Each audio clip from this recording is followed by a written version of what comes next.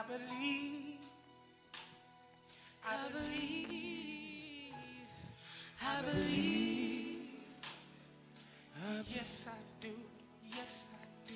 I believe. Yes, I do. Yes, I do. I believe. I believe. Just keep saying it. I believe. Because the moment you believe, I believe. I believe. I believe. That's when healing takes place. I believe. That's when righteousness be revealed. I believe. I believe. I believe. For my whole family. I believe. For my whole family. I believe. For all of my children. I believe. My sons and my daughters. I believe. For the whole house. I believe. For the whole church. I believe. I believe. I believe. Let it be counted as righteousness. I believe. I believe. I believe. I believe. I believe. I believe. I believe. I believe. I believe. I'm holding on to that.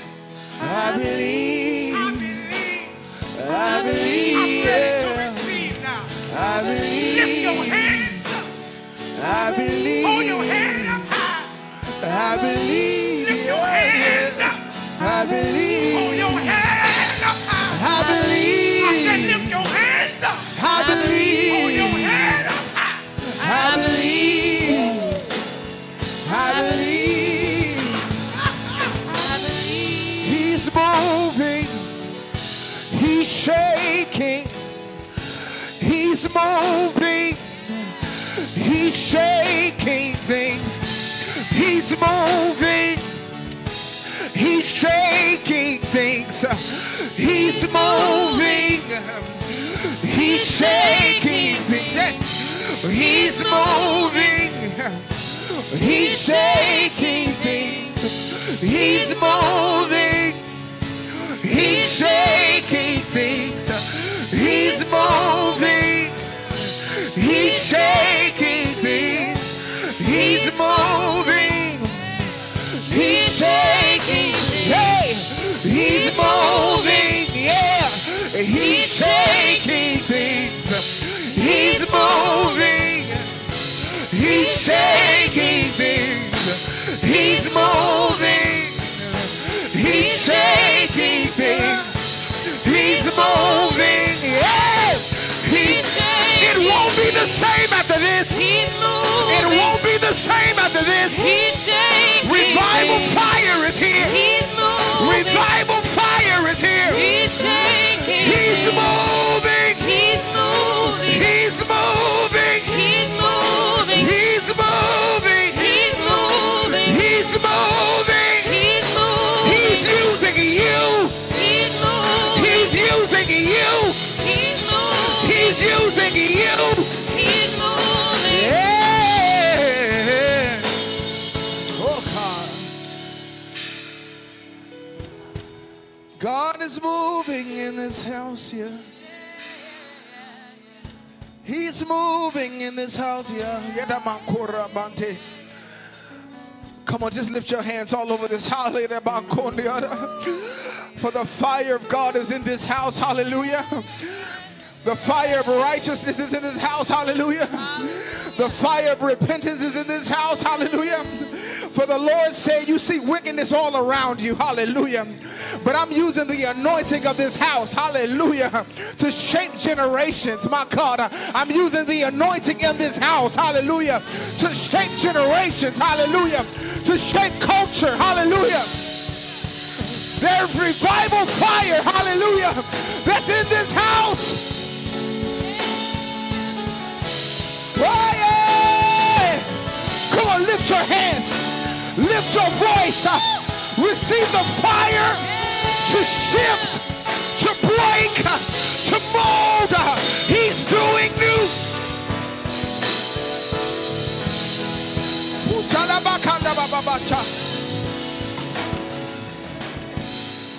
Elder BJ, can you stand with Pastor? Hallelujah. Pastor Tate. Can we all just lift our hands, hallelujah, and point our hand towards our pastor right now, hallelujah. Come on, the reason everything is shifting, we see praise and worship is even shifting, hallelujah, because there's an anointing in this house for righteousness, hallelujah. Every time I walk in here, I feel like repenting, hallelujah. I feel the fire, God, if there's something new, hallelujah. Oh, God, if there's something that I didn't do right yesterday, God, on this morning, God, make me new. Woo, shabababakandada. And that anointing rests on Pastor. Hallelujah. Ooh, I hear the Lord saying that revival fire is in this house. Hallelujah. Not revival that we've seen in the past, self-made revivals, but the Lord said it's natural, it's organic, it's coming out of this house. Hallelujah. And it's going to go on for generations. Hallelujah. It's going to go on for generations. Hallelujah. Hallelujah. Even though you see evil rising in the world, hallelujah, the Father said that righteousness is seeping out of this place. And everywhere you step, hallelujah, you leave trends of righteousness everywhere you go, because what's in this house, everywhere you go, the scent of righteousness dwells with you. Hallelujah. Hallelujah. The aroma of righteousness is going with you. Hallelujah. Don't worry about what you didn't do right, because the anointing of righteousness rests in this house. And when you come up under the covering of Pastor, hallelujah, when you come up under the covenant of this house, righteousness goes with you. You can't help it. You can't help it. It's a grace in this house. So, Father, hallelujah, we lift up the man of God in this house for his surrender. Hallelujah. Come on, let's lift up the man of God. Let's lift him up in prayer right now. We lift up his hands. Hallelujah. For there's a mighty there's a mighty call. There's a mighty commission that's on him. Hallelujah. Hallelujah. There's a mighty commission that's on him. Hallelujah. To uplift righteousness. Hallelujah. Everywhere we go, when our kids walk into school, righteousness goes. Hallelujah. When we walk into our jobs, righteousness goes. Hallelujah. When we walk on the airplane, righteousness comes with us. When we walk into other countries, righteousness goes with us. And it's coming out of here. So if there, I need a heavy surrender. I need a heavy surrender. I need a heavy surrender. Lift your hands. Throw your hands up and say, yes, Lord. I'm coming under the covenant of righteousness. I'm coming under the covenant of righteousness. Repentance is mine. I bow down before you. I bow down before you. I let everything else go. And I say yes. I say yes. I say yes. I say yes. I say yes. I say yes. I say yes.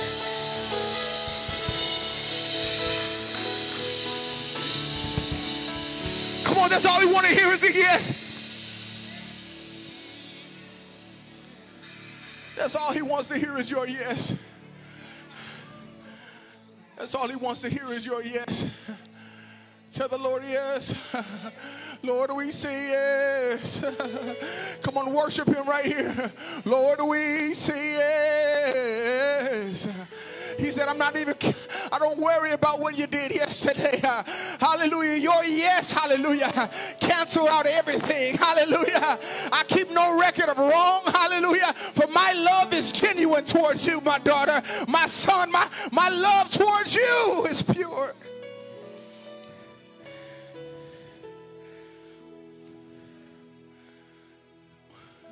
Yes. Can we go old school? Yes. Yes. Come on, we're about to move. Yes. Yes. Ah, God. Yes. Uncle Wayne, I remember to say, yes, Lord. If anything got confused, yes, Lord. on, just say, yes, Lord. They don't know who you're talking about. Yes, Lord. Yes, Lord. Yes. Have your way. Lord, have your way. Have your way. Your way.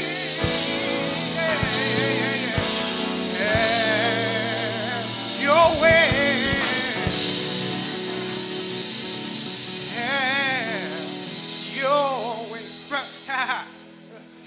I believe. I believe. I believe. I believe.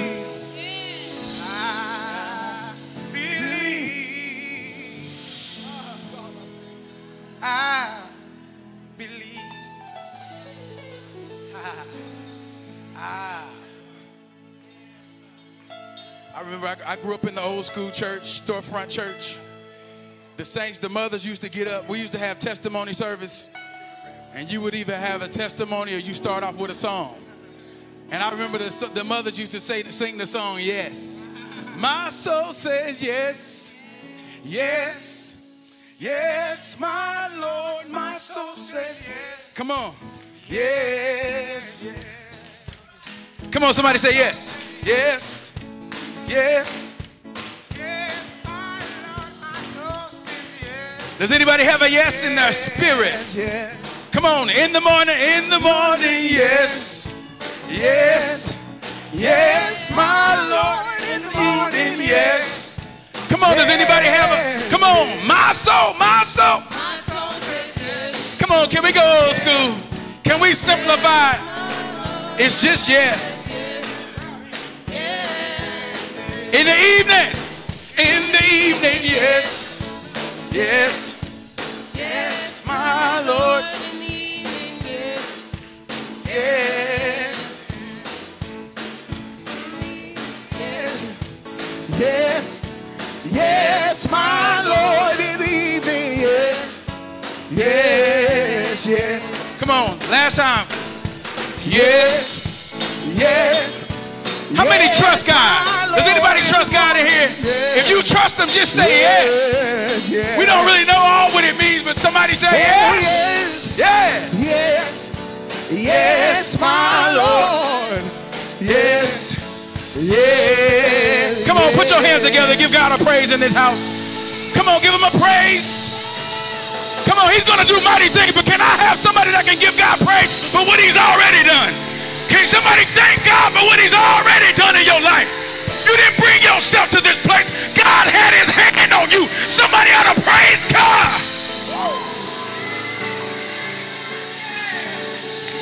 Come on, don't forget. Hallelujah. Don't forget when you were down. Hallelujah. Don't forget when you were blind. Don't forget when you thought about taking your own life. Somebody praise God in this house. Hey. Woo. Don't forget when you remember that time you didn't think you was going to make it. I need somebody to praise God in this house.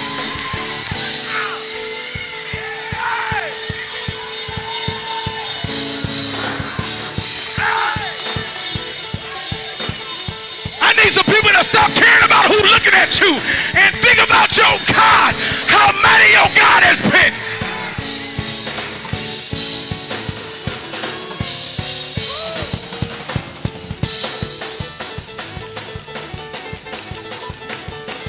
He kept you. You didn't keep yourself. You didn't even want to be kept. But God kept you. Hey!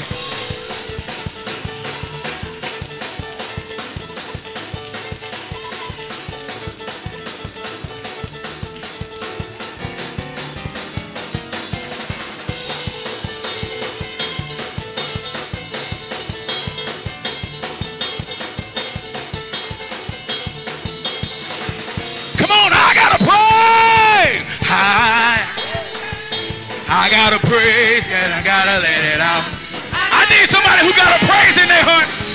Praise. I gotta praise. I gotta praise and I gotta praise.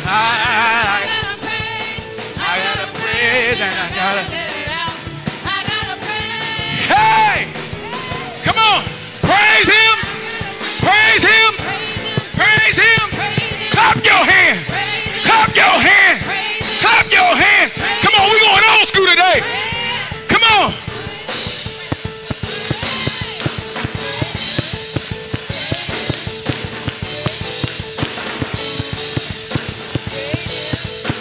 Come on, your adversary is mad.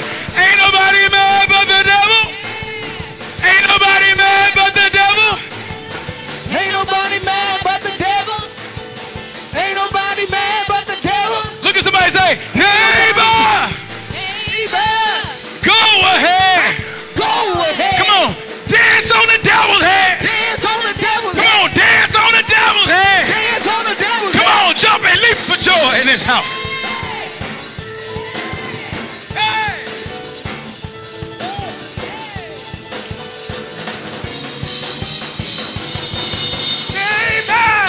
Neighbor, go ahead.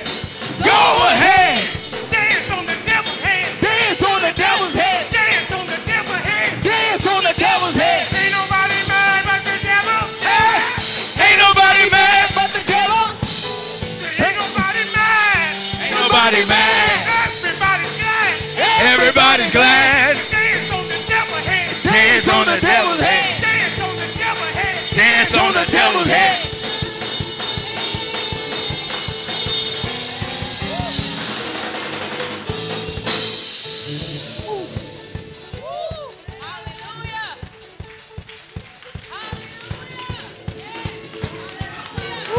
My God.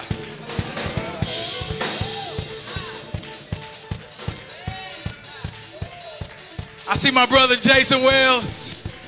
Hey, this is an old school Sunday, man. You came on the right one. Hallelujah. Come on, go join somebody and tell them you're coming out so that you can go in. Come on, go agree with somebody.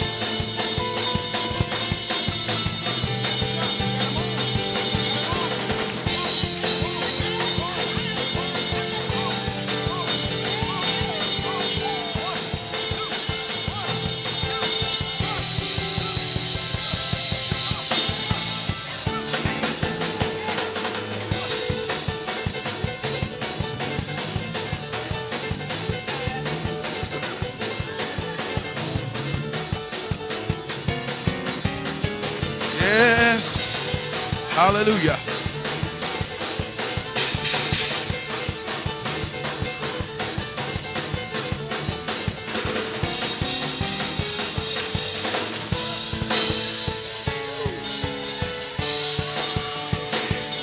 Be the Lord.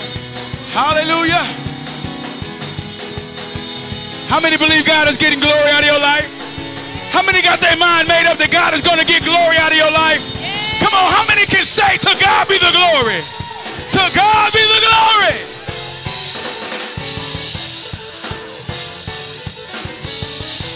Come on. Come on, that's it. That's what's in the room. Freedom is in the room. Freedom is in the room. Generational freedom.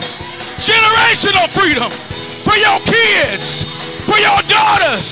For your sons. For your granddaughters. That's it, sis. Praise them. Praise them like you believe it. Hey! He's the keeper. He's the keeper.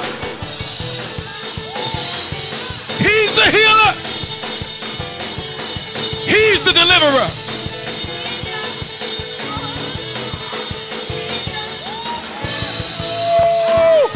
Oh, wow. Oh. Hey. Woo. You better get yours. You better get your praise.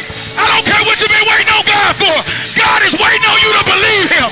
There's an anointing in this house to break the enemy's back, to break the chains of the enemy. Get your praise in. Get your deliverance in. Get your victory in right now.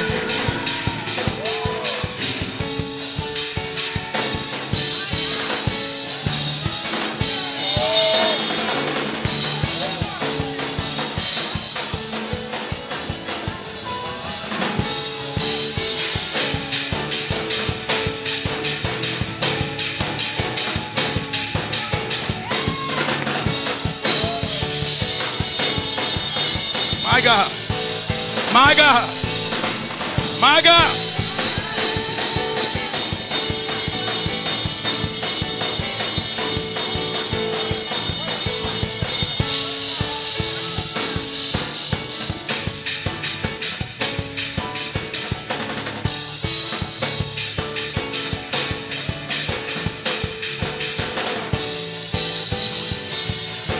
What needs did you come in here with?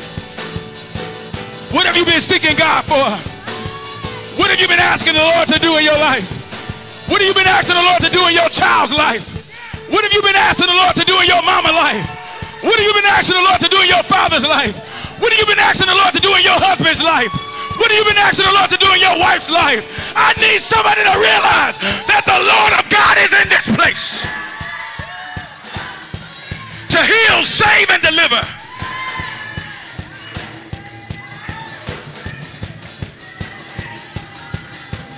Just believe. Just believe. Just believe. Don't overthink it. Abraham believed God. Abraham believed God.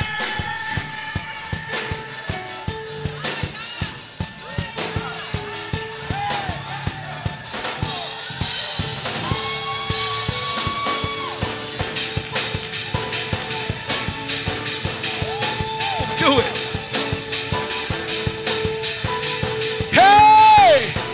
That's it. That's it. A life change. A life change. A life change. In this moment. A life change. Hallelujah. Hallelujah. Hallelujah.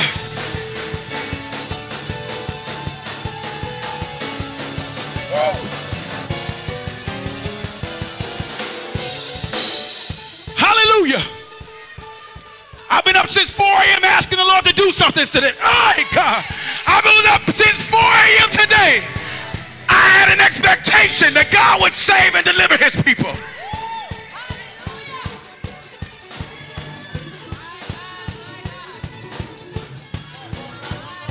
Asking the Lord to have his way today.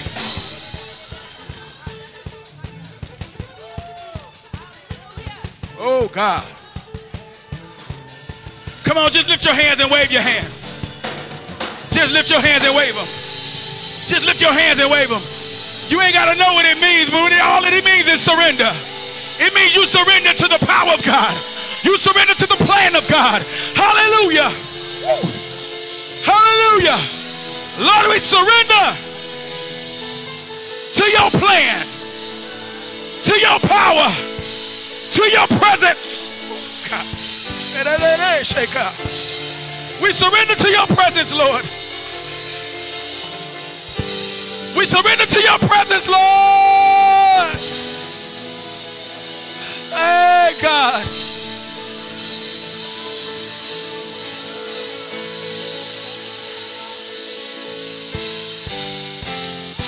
Hallelujah. Thank you, Jesus. Lord, you're so good, God. Thank you for your grace.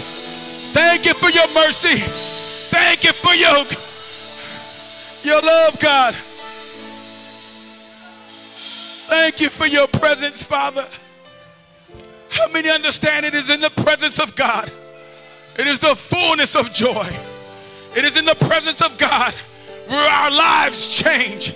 It is in the presence of God where your weaknesses die. It is in the presence of God. Hallelujah.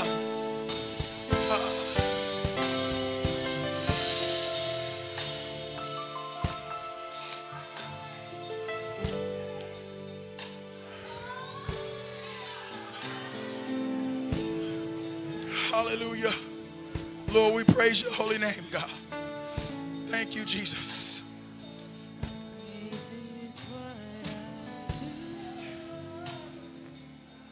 Does he know presence? Your presence, God. The scripture says, in the presence of God. The scripture says, wherever the Spirit of the Lord is, there is liberty. I don't care what chains you walked in here with. The Bible says, where the Spirit of the Lord is, there is liberty. Ooh, Jesus. So just lift your hands, surrender to liberty, freedom.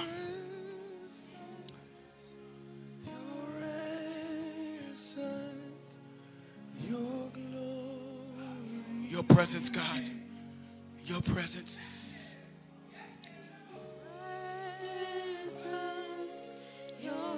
Hallelujah. Your glory, Jesus. Hallelujah. Come on, just lift your hand and surrender to victory. Surrender to liberty. Your presence, your essence. Your glory. Oh, God. The glory of the Lord is in this place. Come on, one more time. Your presence.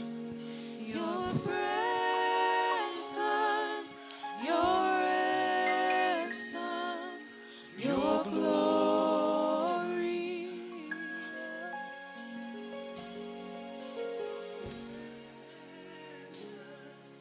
Your essence, your glory. Your presence, Lord.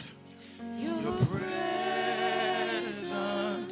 Your essence, your glory.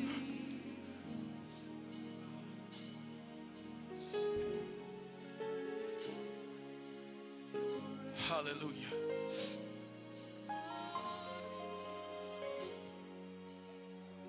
How many want to be in his presence? Oh, God.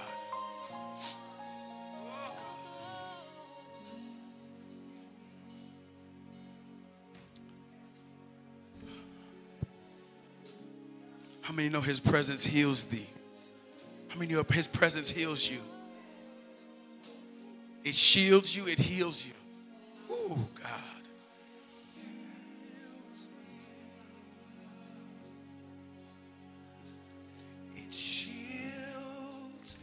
It's his presence that shields you. It covers me. How many know you're free now? Somebody say, now I am free. Come on. Now ooh, God. In your presence. In your presence. Come on, let's repeat this part. Where I want to be.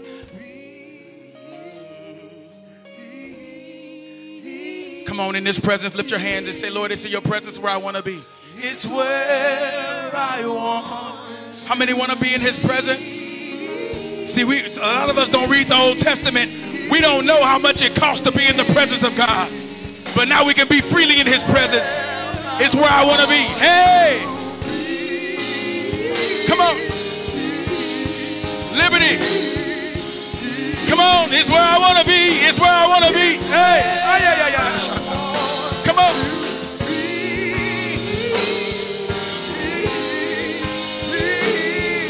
Your presence is where I want to be, Father. Is where I want to be.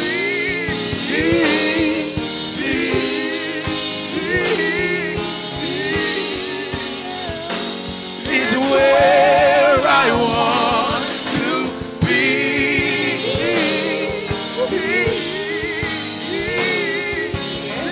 last time. Yo, it's where I want to be. Is where I want.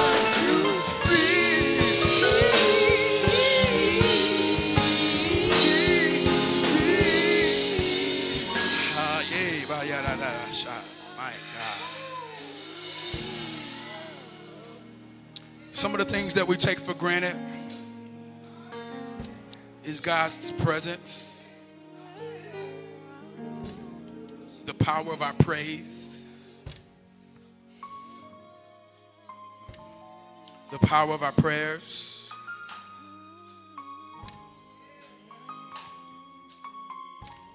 The last shut-in we had, it was just a small handful of us here.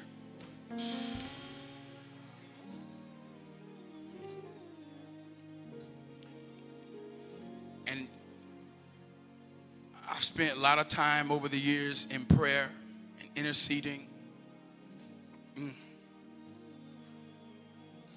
So I know when God is doing a unique thing in power of prayer. And we were praying, and I was praying, I was laying on my face, and I began to cry. I began to cry, and I began to push everything under the unction of the Holy Spirit. I was pushing every ounce of cry that I had in me. And I was telling Pastor Tate, I said, I can only count on both my hands how many times I have cried like that in interceding. That was an interceding cry. I said, that cry saves lives. It's a life-saving, interceding cry. And it was about our youth. Am I right, Carmen?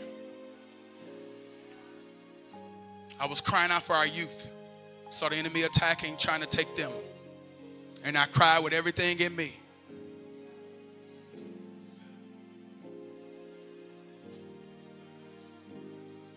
And y'all don't even know how just since then, it was just weeks after that, God saved our youth.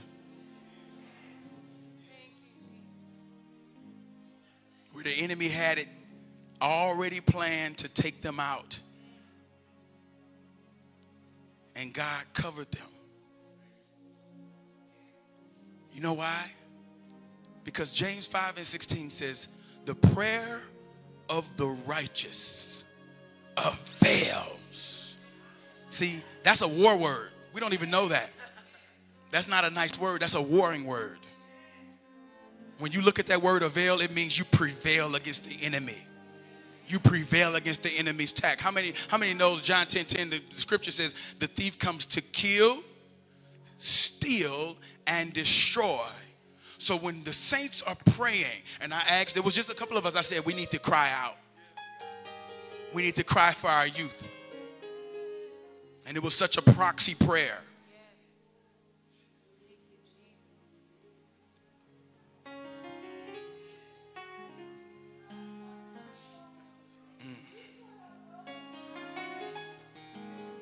Oh, yes.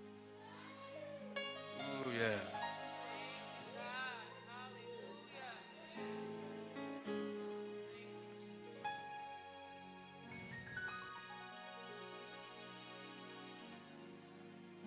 This morning I was singing an old hymn. I was singing an old hymn this morning. I was in the kitchen. I was cleaning up my kitchen, and I started praying in the spirit. And then I heard this song just pop up, and it was Hold to His Hand. God's unchanging hand. And it's amazing how the Holy Spirit works. When I heard Elder Wayne just praying in the spirit, the scriptures teaches us in 1 Corinthians 14 that in the corporate service, someone speaking in an unknown tongue, it says pray for interpretation. Well, I have the gift of interpretation, so I don't have to pray for it because I already got it. And you know what he just said in the spirit? He said, hold to his hand. I don't know what you're going through. All you need to do is hold on. Hold on. Hold on, Debo. Hold on, Lish. Hold on, Jacob. Hold on, Sinead. Hold on, Lakeisha. Hold on.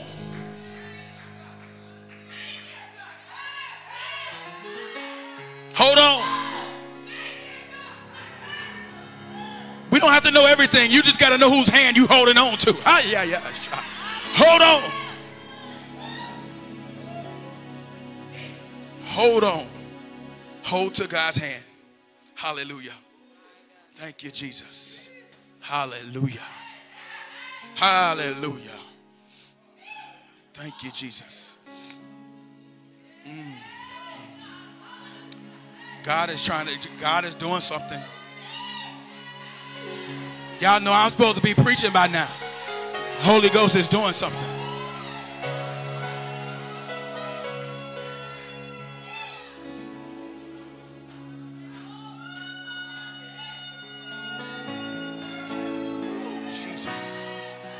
That's a breaking right there.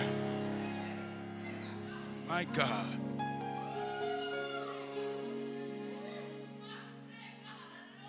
Deliverance is in the room. Healing is in the room. Ah, yes.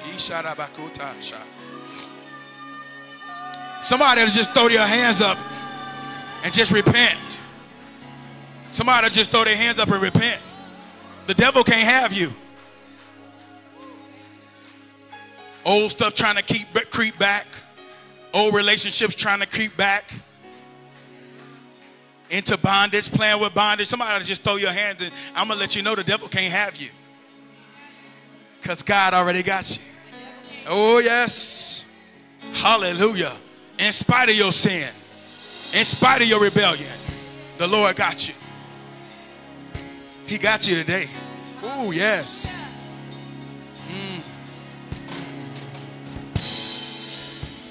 Oh, Jesus, thank you. Hallelujah. Hallelujah. Oh, my God. Thank you, Jesus.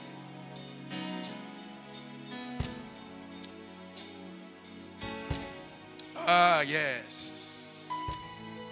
Thank you, Jesus. Thank you, Jesus.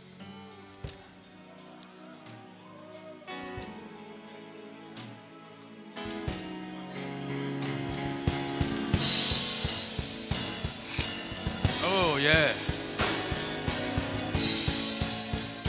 Oh, yes. Oh, yeah. Hallelujah.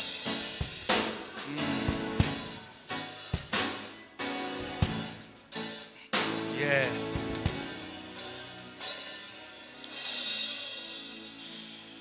Is your heart ready? Raise your hand if your heart is ready for seed.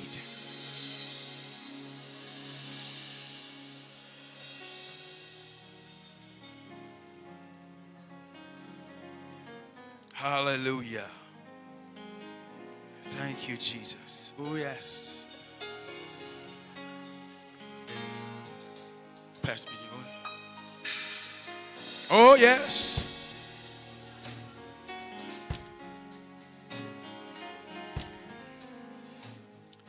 Hallelujah. Yes. Your best is being created. Your best is being created. The best for you is being created. You haven't seen it yet. Yes. Hallelujah.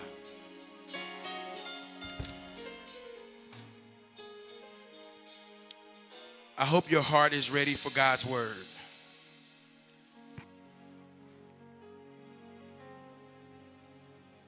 Just be mindful of what God is already doing. It's going to be happening through this whole service. It's just in the room. It's a new quarter. I said I've been having so much anticipation about this second quarter. The second quarter of this year. Real quick, Mama Gwen, we're going to have announcements really quickly. And then we're going to go into the word. I do want to share the word. I've been praying all week for our hearts to be open and ready for the seed of the word of God. And that God's seed doesn't fall on stony ground, but ground that's ready to receive. So amen. Say amen, and Mama Gwen brings the announcements. Amen. Good morning. We're going to have a busy month with SWAT, and we want to invite you to come as SWAT go out and pray. This Saturday, we will be here at the church from 9 to 10. April the 20th, we will be at Camp Wonder Academy from 9 to 10. So we're inviting everyone to come and join Elder Wayne and the SWAT team, amen, as we go out and begin to pray. So please meet us here promptly Saturday at 9 o'clock. Also on April the 27th, we will be having a clothing giveaway from 9 to 1.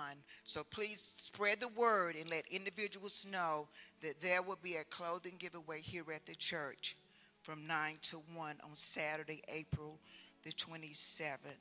Upcoming events on May 5th, we will be having our Mother's Day brunch here at the church from 11 a.m. until 1. Children under 13, $10. Adults is $20. Please remember, registration and payment is due no later than April the 25th. The Mother's Day brunch is May 5th. The last day for registration is April the 25th. Also, mark your calendars, ladies. We will have a bus trip to Branson for the play Queen Esther, and this will be on Saturday, July the 20th. And you can see our Sister Valerie for more information. So let's gather ourselves, ladies, and go on the trip to Branson to see the play Queen Esther. Be blessed. Amen for that. We're going to get right into this. We're going to take offering at the end. Is anybody ready for his word? I have a few slides. We're into Romans chapter 5. Hallelujah. I am so thankful for what God is doing and what he's done already. You can go to that first slide. This sermon is entitled Innocent. Look at somebody and say innocent. By faith in the blood of Jesus. Somebody say by faith in his blood. Okay, so we have been covering Romans, and Romans is the story of the gospel. It's the story of the gospel. And something that's very important for us to remember of what has been covered, because we're going into Romans chapter 5. I do want to make sure that we understand what has already been laid out. Go to the next slide, please.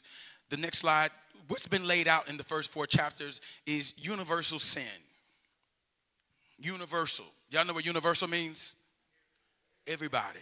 So Apostle Paul laid out for the first 3 chapters in Romans that all have done what? Sinned. This is important to the gospel message. If we dismiss sin, then we devalue the blood. This is why when we fail to take sin seriously, then we can't take his blood seriously. Because his blood was shed for the sins of the world. So if we don't understand that sin is the whole purpose for the gospel. Matthew 1:21 says, Emmanuel, God is with us, and he comes to take away the sins of the world. Well, how did he do that? Through his blood. Amen? So we have to understand sin is universal. He pointed out the non-Gentiles, then he pointed out the Gentiles first, and then he pointed out the Jews. And so we have to understand universal sin. Every human, I don't care what family, what culture, what religion, sin is universal. Amen? How many know I don't know if you got little kids. If you got kids, you had little kids at one time. How many realize you didn't have to teach them how to sin? David said, in sin did my mother conceive me. It's universal. It's a problem. How many know, and God knows it? We're created in his image and his likeness, but in our human nature, we're going to talk about the first Adam. In our human nature, we are sinful by nature. It was a group back in the 90s, naughty by nature. Well, guess what? we're all by human standards, we're all naughty by nature. Not because I hate you. I'm sorry, I had to get that, otherwise it was going to fester in my mind all day. Number 2 is salvation by faith, not works. Amen? By faith, not by works. So I don't care how hard you work to be saved, how hard you work to follow, to do right, how hard you work, salvation does not come by your works, lest any man should boast. Ephesians 2:8. It is a gift of God. Amen? We are saved by what? Grace. Through what? Faith. By grace through faith. Amen? By grace through faith. So, go to the next slide, please. So, remember the foundation of your salvation, y'all. The faith that you, when we say, oh, I'm just stepping out on faith. Oh, we've all said it at some point. Oh, I'm stepping out on faith. We have to remember the foundation of your faith is your salvation.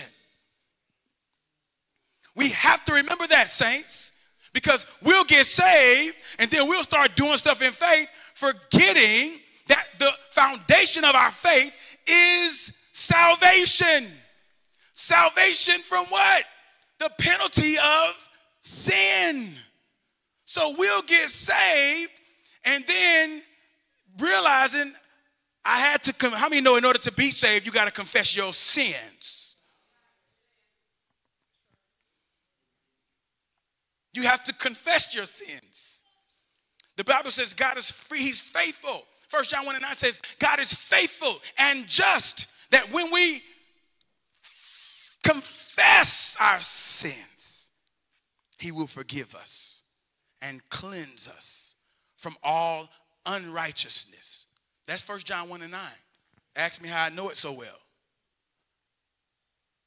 Because we sin. I sin. But we have to confess it. And that is how we got saved. We have to confess our sins, profess Christ, believe that Jesus Christ died for our sins and rose from the grave. He didn't just die, he rose up. Amen? And so now that is the foundation of our faith. So when we're looking at Romans, we're looking at faith in two views. One is saving faith. That's the faith that got you saved. That's the foundation of your working faith. The second stage of faith is working faith. So now that you have saving faith, you got faith to be saved, faith in the blood of Christ, now you have working faith. So everything that you do in faith, it's working with the foundation of your salvation. So what you don't get to do is start walking in faith and saying you're walking with God, and then you can't even forgive people for sinning.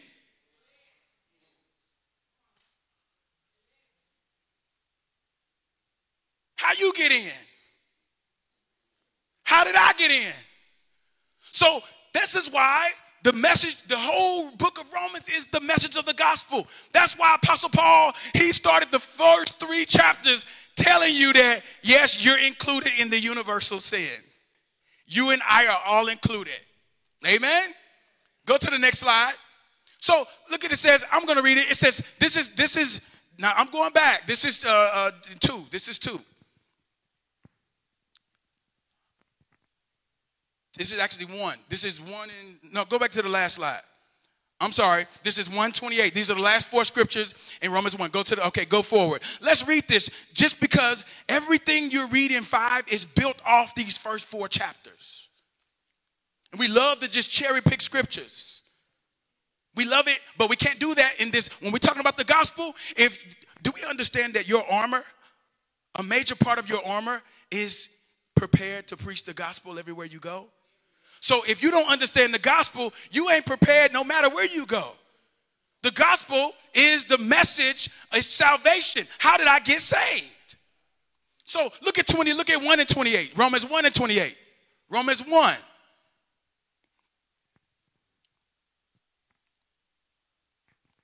It says, when they refused to acknowledge God, he abandoned them to their evil minds and let them do things they should never be done. Go to the next one. We're going to go to 32. Their lives became full of every greed, every kind of wickedness, sin, greed, hate, envy, murder, fighting, deception, malicious behavior, and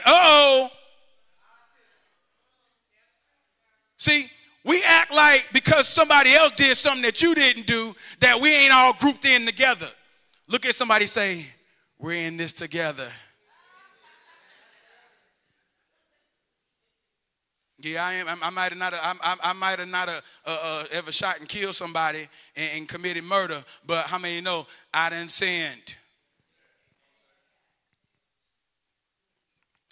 They are backstabbers, haters of God, insolent, proud, and boastful, and forever inventing new ways of sinning, and are disobedient to their parents.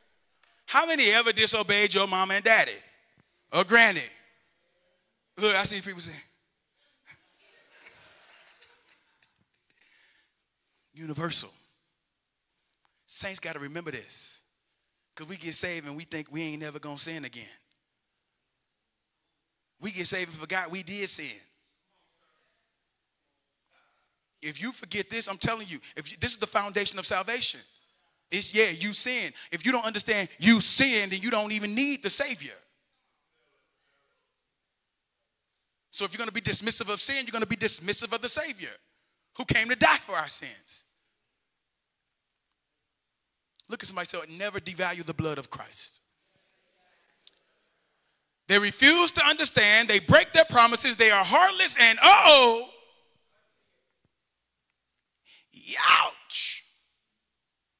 The scriptures are, how many know the word is the word? They are fully aware of God's death penalty for those who do these things. Do y'all see what we deserve? Now, next week, we're going to go into Romans 6, where it says the wages of sin is what? That's what we deserved. This is in review because we're going in faith. It's exciting. But don't leave the foundation. It's what you're standing on. So I'll never discredit or devalue my mom or my father, because what I'm standing on is on the foundation that they set for me. Me and my son Trace was doing yard work till 10:30 last night. We was breaking up the ground, putting seed and fertilizer in, and putting hay on top, because I'm like, I don't want to deal with this.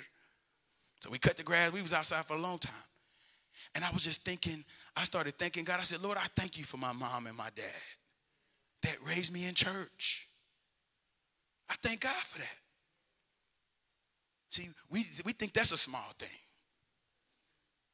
I'm like, I didn't even know what I wasn't saved. I wasn't saved until a little later. But I used to hear the people saying stuff, and I would hear it. I would see their devotion. I would see their commitment. And I'm like, I thank God for that. Because now that I have my own relationship with the Lord, now I'm in that fight. Now I'm one of those soldiers. I used to grow up hearing that soldier. I'm a soldier. You know, all these different things. And now I'm here. I thank God for that foundation. Fully aware of the death penalty for those who do these things, they do right. They go right ahead and do them anyway. This is us, y'all. This is us. You knew what we knew. Man, I shouldn't go over here. I know I shouldn't go over to this chick's house tonight. But why am I already en route? Oh, yeah. See, I like telling on myself because you can see yourself. We talking about, y'all, we know this ain't right. But we still doing it. That's your sin nature. That's your human nature. He says, you knew. See, sometimes we don't know, but how many know? Most of the times we do know. We know it's sin and we still do it anyway. We know we're supposed to forgive people. We don't forgive them anyway. We know it's wrong to gossip. We do it anyway. We know it's wrong to lie to our parents. We do it anyway because we got a problem. If you don't understand you got a problem, then the solution may not mean much to you.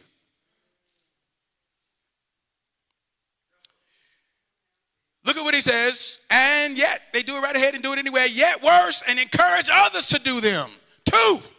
My God. How many ever been in that seat? Man, you better go get that, bro.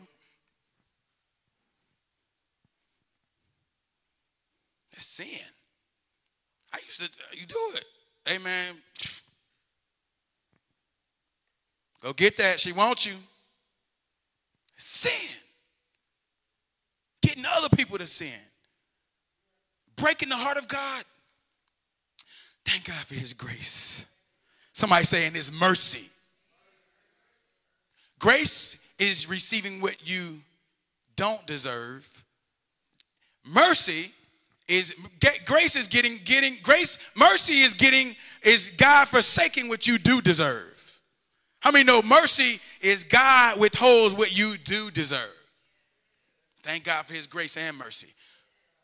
Now go to the next scripture, 2:1, Romans 2:1, and then we're going to move forward. Now look at this. This continues. When you read Romans, the last few scriptures in the one chapter that leads to the next, it's important because that's why you'll see therefore. You'll see those words. So we can't just read one chapter. It's going to force you, if you're really going to take some scholarship into the scriptures, it's going to force you to go back. But it says, you may be saying, what terrible people you've been talking about. But look at what Paul says. But you are just as bad, and you have no excuse. When you say they are wicked and they should be punished, you are condemning who?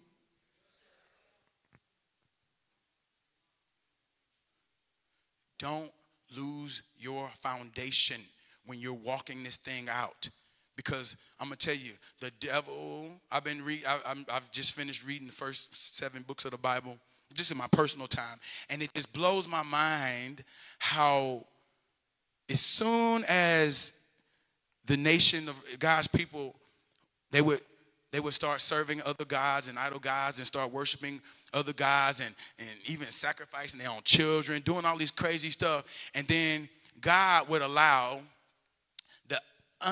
the wicked people to start advancing on God's people just to bring them back to him. So they would cry out. And eventually every time, it's just like clockwork. After things get so hard and the enemy, you start losing stuff, then it drops them to their knees and say, Lord, we're your people. We're sorry. We repent. We'll do everything you say. And then God said, okay. God always accepted them. Always accepting us. Why? Because God is love. Even in the Old Testament, he's love. All right. So let's go to the next slide. Let's go to slide number 6, please. Because I want us to read this real quick. And this is a quick review from last week. Because where we're going, you can't lose the foundation. We can't lose the foundation. Go to, I'm going to just read what's underlined. I'm going to read it to you. It's Romans 4:2-5. It says, if his good deeds had made us acceptable to God, if his good deeds had made him acceptable to God, he would have had something to boast about. So it wasn't our good deeds. It's not your good deeds that make you acceptable to God. Amen? It's not your good deeds. And this is the trap. When we do good, we feel acceptable to God, right? That's just our nature. But if that's what it takes for you to be accepted, it's a trap, right? Because you ain't going to always do good deeds. So if good deeds is what makes you acceptable to God, then what about the rest of the time? So no, it's not good deeds that make you acceptable to God. The scripture says, otherwise you would be able to boast. This is Romans 4, and then 3. 3 says, but that was not God's way. For the scriptures tell us, Abraham believed God. Hallelujah. Woo. You ought to sure be feeling that after this service already. Just believe. Abraham believed God. Did Abraham did he sin? Did he sin? Did he make mistakes? Yes. But he did what? He believed God. And God, not people. See, don't be waiting for people to call you righteous. Because people will still hold your past against you. They'll still be calling you a sinner from stuff you did 10 years ago. Just because they ain't been healed. But how many know if you believe God, the scriptures say that God counted him righteous. Move on. Because of his what? Faith. You can't trip out people holding stuff against you. You got to move forward. You got to repent. Now, if you owe somebody an apology, you better apologize. If you owe somebody to ask them to forgive, you need to do it. That's scripture.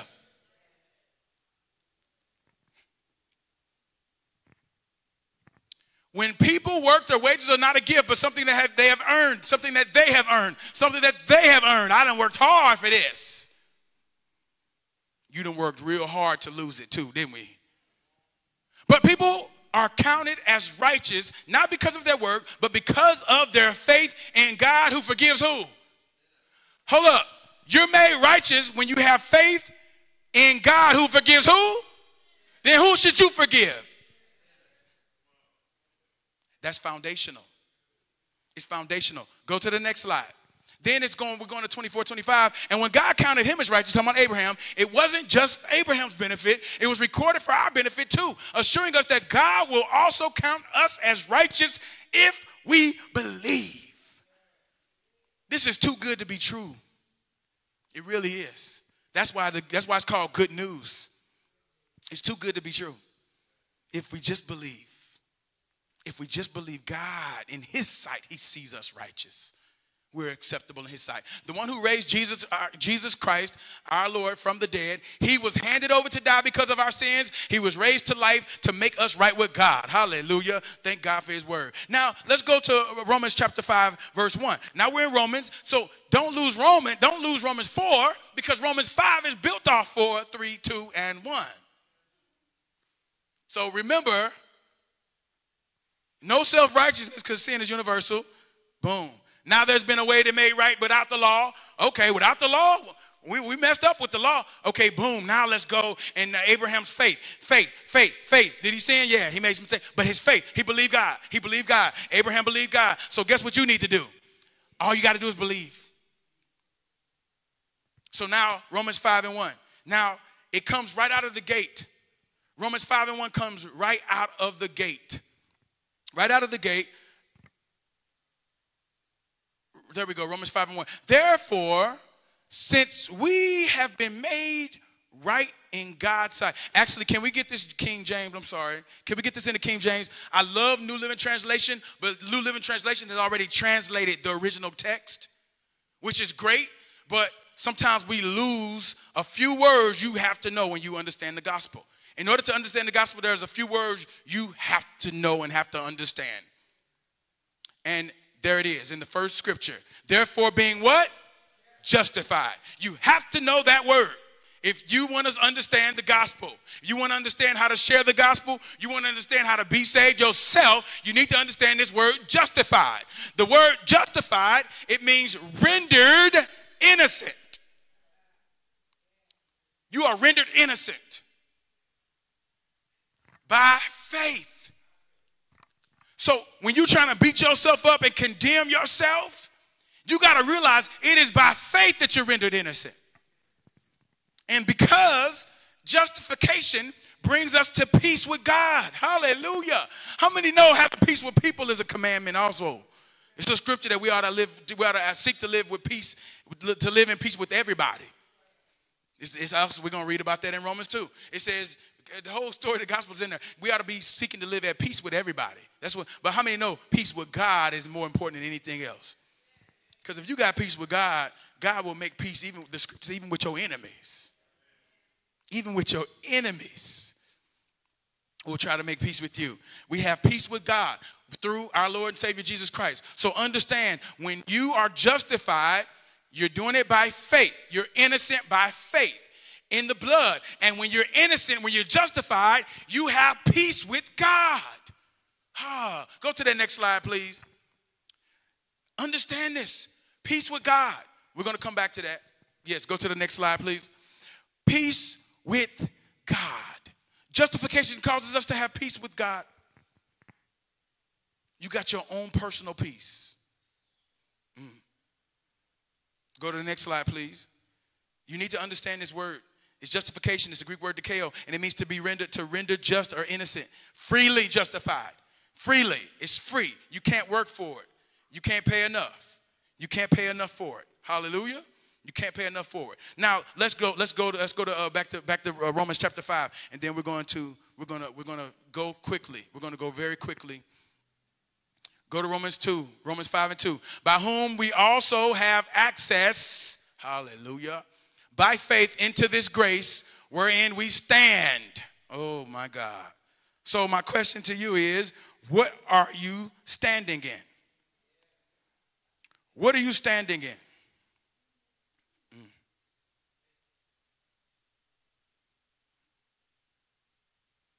What are you standing in? It says we have access by faith. You see, all this is by faith. That's why the fourth chapter, it brings in faith. It brings in faith into the picture. And now we are understanding that we have to understand that access brings you into a place where you stand in grace. Are you standing in grace?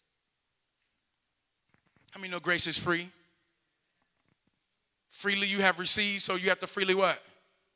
Freely give. Go to the next one. Rejoice in the hope. Not only so, but we glory in tribulations. So this is powerful. We glory. Earlier, you could feel the glory. How many know when you're going through things and you're trusting God and you have you're sharing the glory? I'm not going to have you go back, I don't think, but go back to New Living Translation.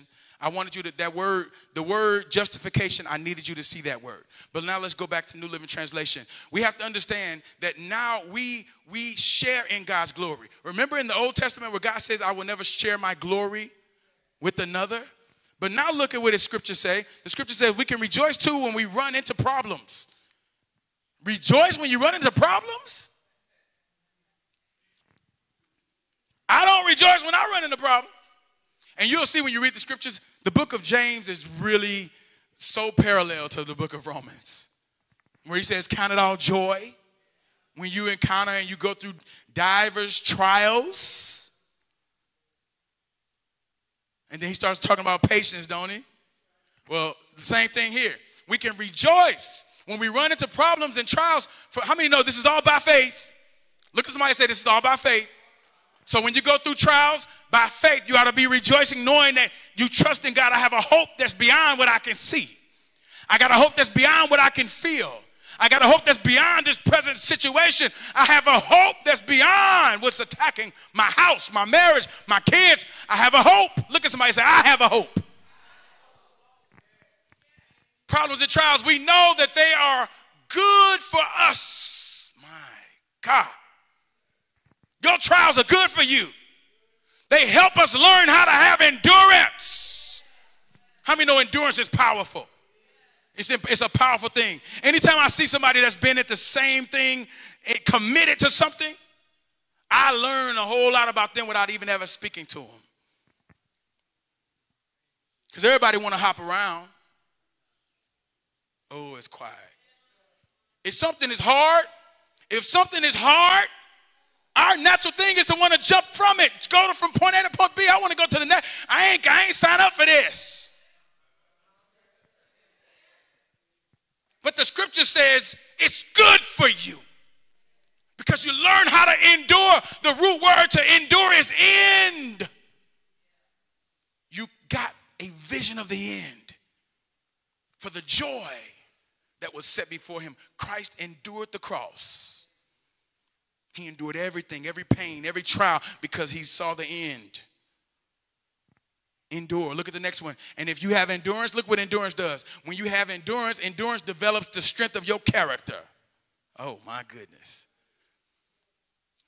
Trials are good for you because it helps you develop endurance, and then endurance helps you develop strength of character. And character strengthens our confident expectation of salvation. Uh-oh, hold up. I thought we was already saved.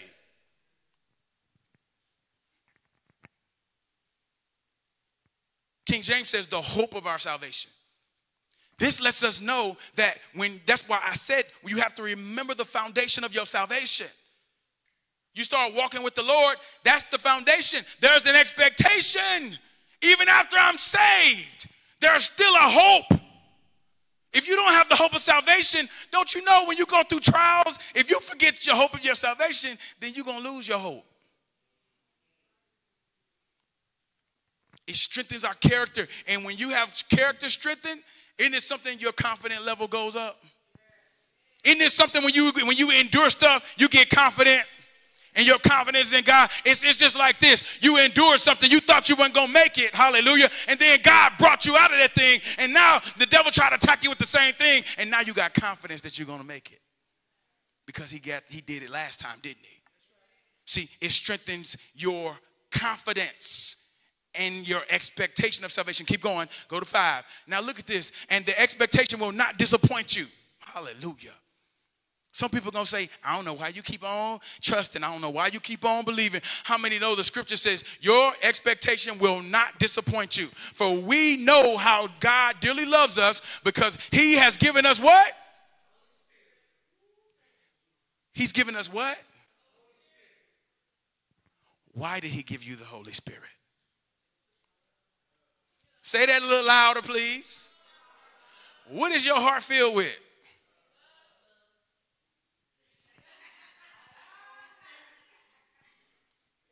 We love the Holy Ghost. Ahakamasha, he coming in the Honda. But what is your heart filled with?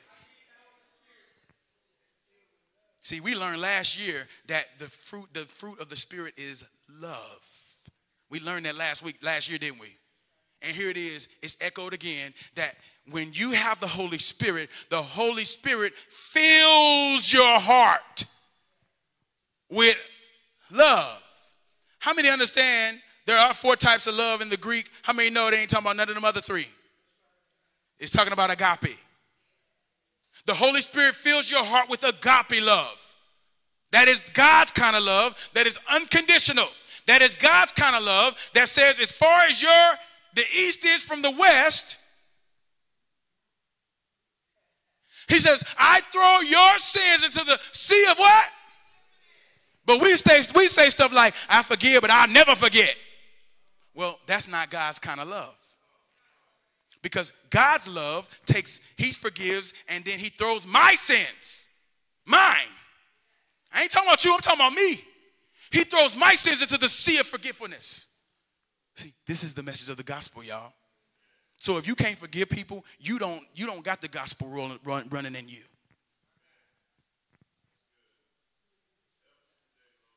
And I'm going to tell you, you're looking at somebody who I had to war.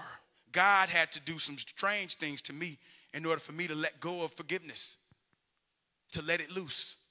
So you ain't looking at nobody who ain't battle tested with this.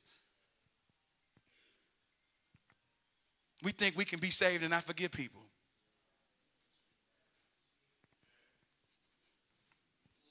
You know what that does? You know what the Bible says in 1 John? It says, he who says he has no sin makes God to be a liar. And the truth is not in him. That's the Bible. That ain't what I'm saying. It's what he said. He says, and Jesus himself said, how can you forgive? How can you not forgive your brother? If you can't forgive your brother, my Father in heaven. What? God can't do something? He said, if you can't forgive your brother, my Father in heaven cannot forgive you. Apostle John said, he says, nobody's ever seen God. This is how you know they're of God, is if they love one another. He says, how can you hate your brother whom you see every day, but say you love a God you ain't never seen?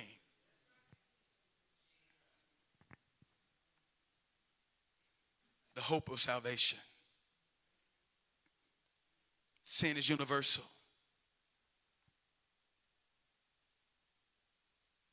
Lord, we repent for holding people's sin against them when you let mine go.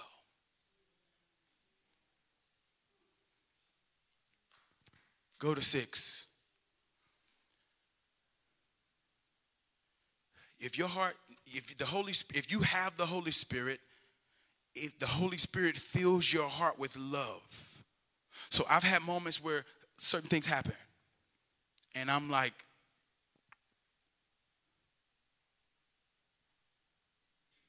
I'm not letting it go till I handle this. the way I see fit to handle this. That's that living in my truth stuff. Oh, I got to follow my truth. And God will let you. He'll let you on that path if you want to be. And I was on that path. I've been on that path before. You know what that path is? Can you go to James chapter 3? Let me show you something. Let me show y'all something. Can we let the Holy Spirit move in here? Let me show you what you don't want to flirt with. James 3, go to verse 15, please. It says, jealousy, go to 14, I'm sorry, go to the previous one. Now watch this, because I want to capture this whole thing. But if you are bitterly jealous, unforgiving, this is in the King James talks about, can we go to King James? I'm sorry, I told you I might not, but I put that might in there because I ain't want to lie on a Sunday. On a Sunday. For if ye have, look at this, if ye have bitter envying and strife in your what?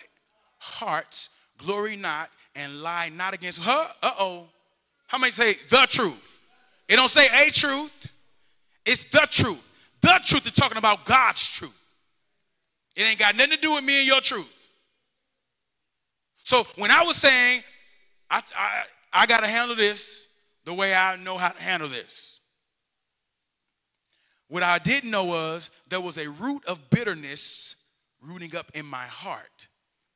The scripture says, above all, guard your heart, because out of your heart flow the issues of life. So now I got something growing up in my heart trying to control the course of my life. And this is what we flirt with when we don't forgive. There's bitterness rooting. It's starting to root. Now look at 15. It says, this wisdom descendeth not from above, but it is earthly, sensual, and what? The word is the word. And when we got that in it feels like wisdom, but it ain't wisdom from God. God ain't the only one with wisdom. Because we can make it make sense, won't he? We can make that thing make sense. Because I sure had it make sense. I've been in times where it took my whole inner circle to stop me. And then eventually God said, all right, go ahead. Do what you want to do. See what it's going to cost you. And when I saw that, oh my God, you better have a circle. You better have a circle. This thing ain't easy. You better have a circle. You can't do it by yourself. You better have a circle. 1 a.m., my brothers was on the phone talking to me, praying for me. In the middle of the night. Fighting for righteousness. Fighting for me not to let a situation cause me to lose everything. And I still felt justified to do what I had in my mind to do. That root is strong. And it's wisdom, but it's not heavenly wisdom. You need a circle. The Bible says one could chase 1,000, two could put 10,000 to flight. Even Solomon said, look, 2 is better than 1. And a threefold cord is not easily broken. We be finding people to agree with our sin. We be trying to find people to agree with our unforgiveness. We be trying to find people that's got the same grievance. You need to find some people that's going to stand for righteousness. You need to find some people that's going to hold you to God's word. I thank God for the people in my life. And we were talking about, Elder Wayne was teaching a couple of weeks ago in Wednesday night, small groups, and he says, is your convictions, can your convictions be somebody else's condemnation? And I said, ooh, that's a good question. I said, that's a great question. Then I started thinking, no, yeah, and we're going to talk about it here in Romans in a little bit. Not today, I'm talking about further chapters along. But it starts talking about your convictions. And see, you have to follow, you have to take heed. When you're walking by the Spirit, the Holy Spirit moves you through convictions. Not condemnation, convictions. And what I've learned was, and I told the class, I said, what happens is the people you surround yourself with are the people you share their same convictions. It's not about you being better than anybody. But when you have convictions, your convictions literally choose your circle for you. It chooses the people you need to be around. And I told the class, I said, because of my convictions and because the circle that I have, my convictions chose my circle. And I said, because of that circle, it's real hard for any one of my brothers to cheat on our wives.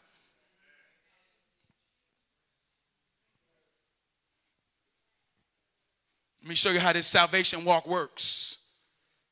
That's how it works. You need to be around people that your convictions, because just as easy on the flip side, conversely, if you got people that love to cheat on their wife, you're around them, guess what you're going to do? It don't mean you're better than them. It's just, what does it say? 1 Corinthians 15:33, evil communications corrupts your good manners. Manners is something you worked for. You don't just get manners, you work for them. They build on you. And it says, if you just surround yourself with the wrong circle, all that good is destroyed. Corrupted, corroded. Stop trying to be so strong like you can, as long as I got King Jesus, I don't need nobody else. The most non-scriptural popular gospel song ever in the history of.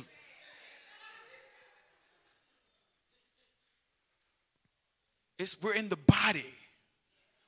Every joint, Ephesians 4 says, supplies. So when I'm feeling really down and low, there's a joint I'm connected with. And the strength of him supplies the weakness and builds me up.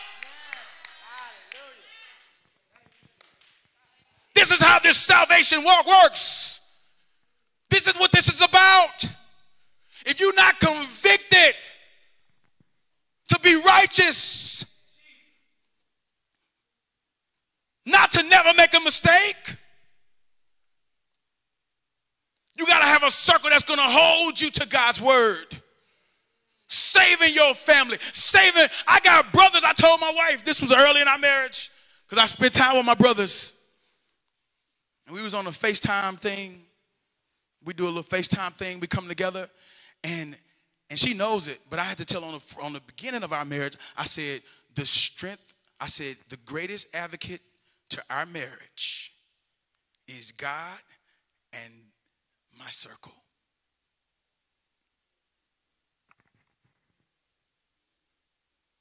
The circle that God put me with.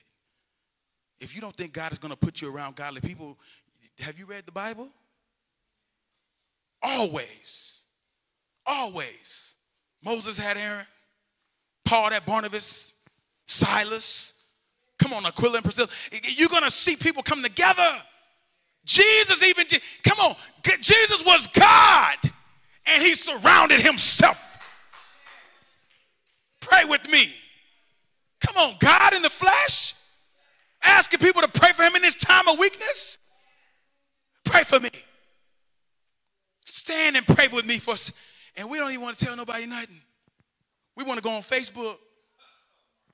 Ain't nobody going to pray for you. They finna gossip about you. Ooh, child.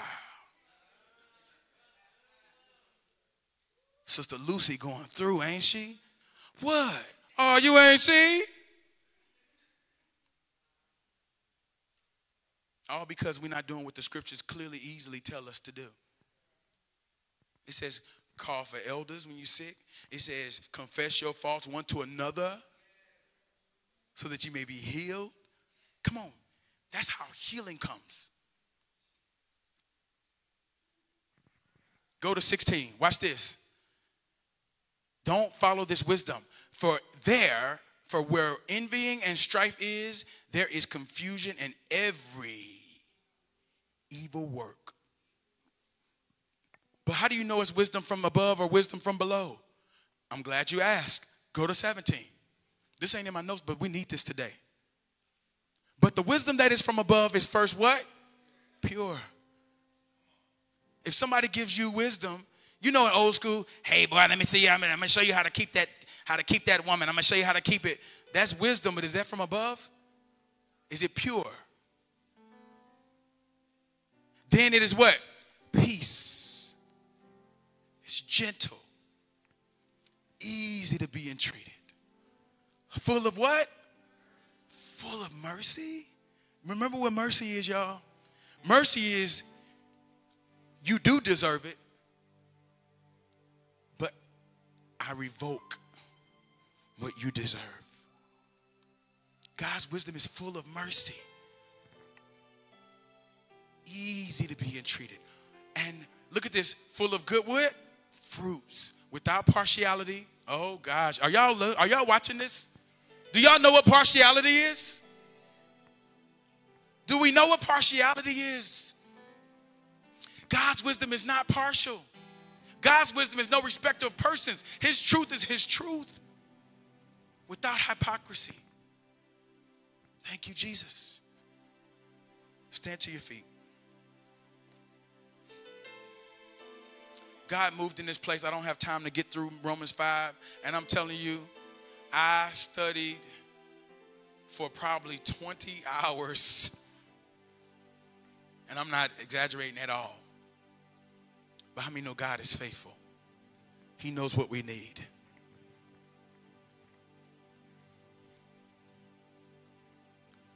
And I'm thankful that God has moved in us. How many had your own altar call already in this service?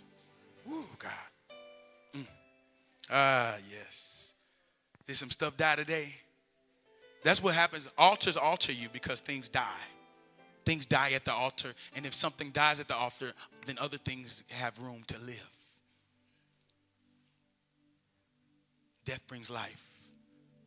So it's at the altar where we die and we kill things. Things that are not like God. Things that are not favorable. And then that death gives life to what God wants.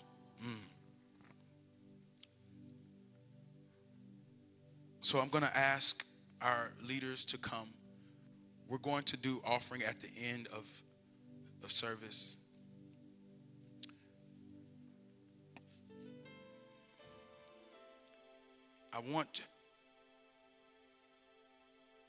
How many received the word today? How many got helped by the word today? There's so much in Romans 5. It's so much. We didn't even barely scratch the surface. Hallelujah.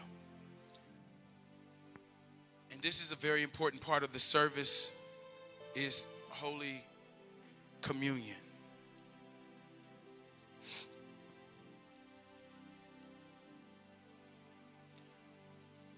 Holy Communion.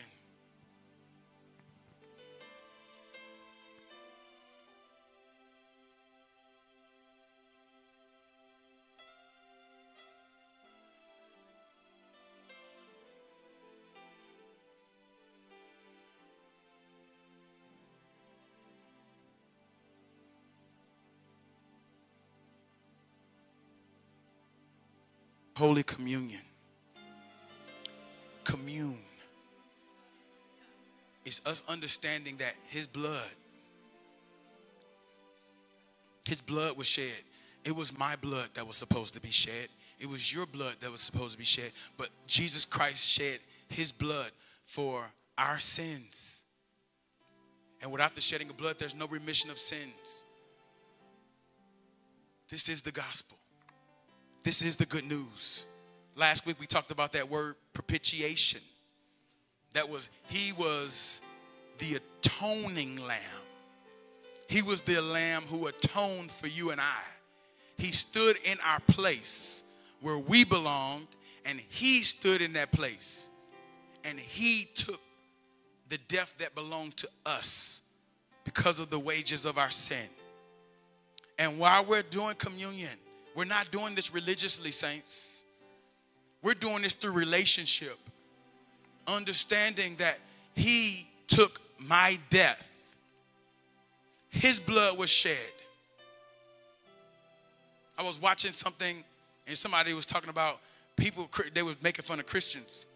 And smart person, smart guy. And he was like, Christians, it's crazy. You know, they believe a God, talk about putting blood on the door. Like God don't know who already in there. God, if you don't believe God know who's in there, then why you got to put blood on the door so you can bypass you for death? And I just put in the comments, I said it's because he don't understand that moment in history was a symbol of Christ's blood, where death passed over because of the blood of Christ. And his blood, when we take and drink his blood, it's us understanding, Lord, it's not my goodness. It's not me being so good. It's because of your blood that death passed over me. And I said, people that don't know, they just don't know. This was a symbol of Jesus Christ. God knew exactly who was in there, yes. But he can't make you believe in his son. It takes faith. So the fact that we're doing this, we do it every first Sunday, don't get caught up in thinking it's religious. It's just a traditional thing we do. No, this is intentional. This is relational. He really did die for my sins. And I honor him by drinking the blood like he told us to. We drink this little cup of grape juice, but the symbol is the blood that was shed. The lamb that was slain. This is why, if you have not given your life to Christ, if you have not made Jesus Christ your Lord and Savior, taking communion is out of order for where you need to be. It doesn't mean that you can't be saved. How many know communion is sacred? It's sacred. It's a sacred ceremony. Because we taking it into our bodies, that means Jesus Christ is already living in me. He's already my, not just Savior, but Lord. Flawed? Absolutely we are. But we know we're hid in Christ. His body was broken for us. So God, I pray over the body.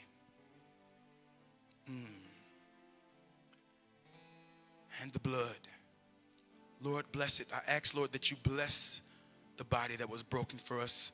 Bless the wine representing your blood and your spirit that comes and dwells inside of us. Bless all those who partake in this ceremony. Hallelujah.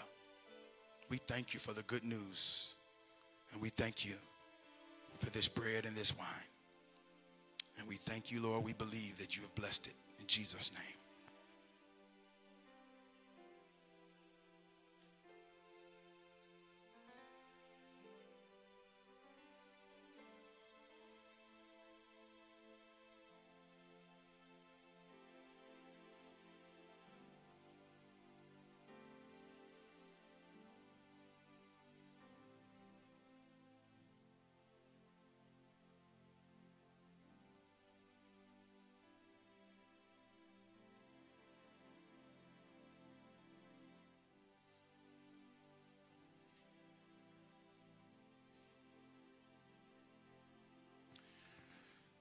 Ministers, elders, at the Last Supper, Jesus was with his disciples, his closest disciples, and he told them, you have to eat my body that was broken for you. Take and eat my flesh. Take and eat.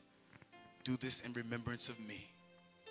Then we understand without the shedding of blood, there's no remission of sin. Jesus Christ did not trust in the blood of bulls and goats, but his own blood. He was the prepared lamb. Y'all realize he was the Passover lamb.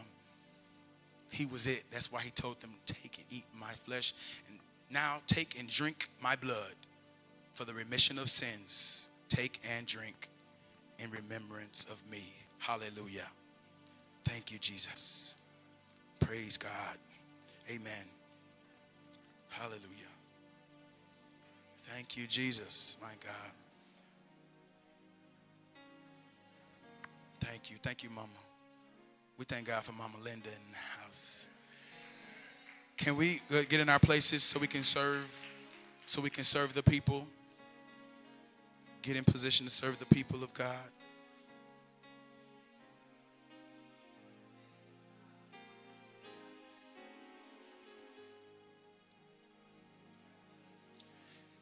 If we can get everybody to walk so nobody has to walk over you in the row. Do we have the sequence down? We follow the minister's lead here. We're going through each section's middle aisle. We're ready at their direction. Thank you, Jesus.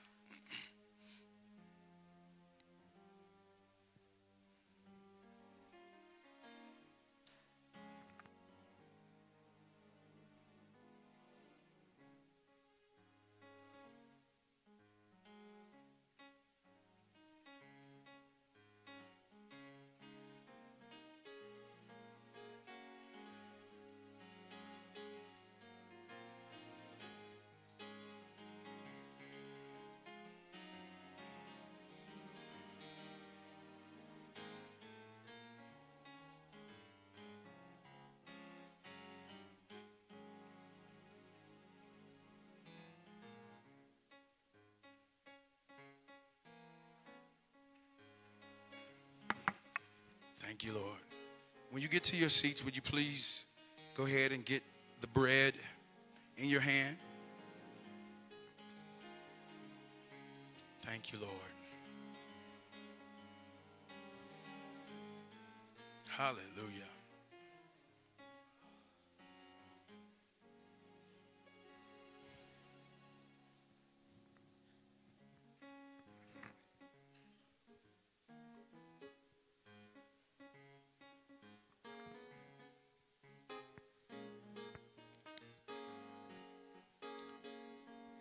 Get the bread in your hand, and would you please hold it up so I know we're ready to corporately take it? When you're done, we'll wait for those of you. Hallelujah.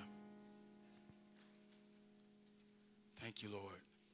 Amen. At the Last Supper, Jesus, he told them, take and eat of my flesh that was broken for you. Take and eat. Do this in remembrance of me. Likewise, the blood. Without the shedding of blood, there's no remission of sins. Take and drink the blood in remembrance of me. Hallelujah. Thank you, sir. Hallelujah. Thank you, Lord. Hallelujah.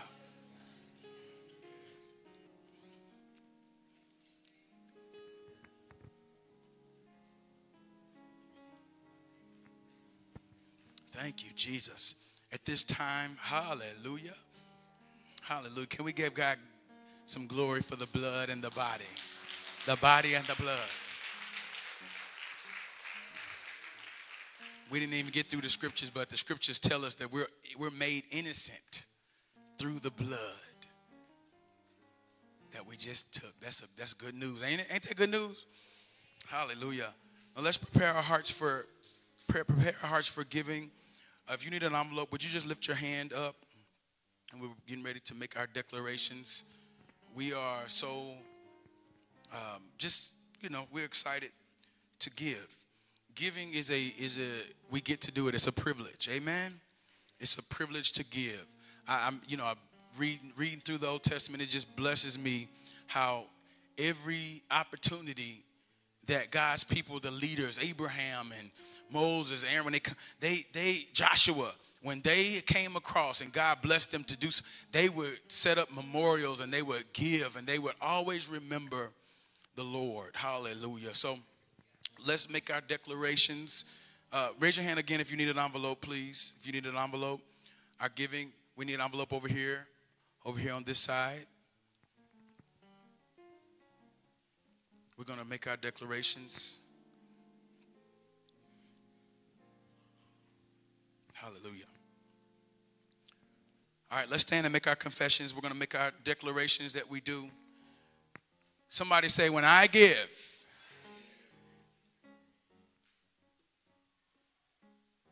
Thank you, Lord. Elder Ted, come on up here, actually, if you can. Oh, you helping? He helping people. He helping people, ain't he?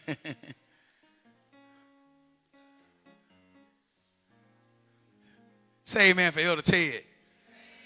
Amen. Thank you, sir. Yes, sir. Yes, sir. Let's give Pastor a hand for that word, saints.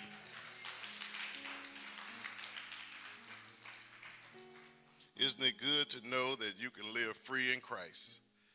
You don't have to have all the bondage of unforgiveness, judging, and just sin, the bondage of sin. We've been justified. And I just want to thank God for that again. Let's give God a hand as we go right into offering. Amen. All right, let's make our declarations. When I give, it is given back unto me. Good measure, pressed down, shaken together, running over, shall men give unto me. My God shall supply all my needs according to his riches and glory. Lord, you promise to give seed to the sower. I declare that I am a sower. You will multiply my seed sown and my fruits of righteousness. I am the seed of Abraham. You richly bless me. You make my name great. You bless those who bless me, and you curse those who curse me. You make us a great nation, and we shall be a blessing. These hands are diligent hands that produce kingdom wealth in order to establish God's covenant in the earth. In Jesus' name, amen. You should give. Give yourselves a round of applause. You sound so wonderful. You sound excited to give. God loves a cheerful giver, saints. Amen. Amen. So now we're getting ready to close the service.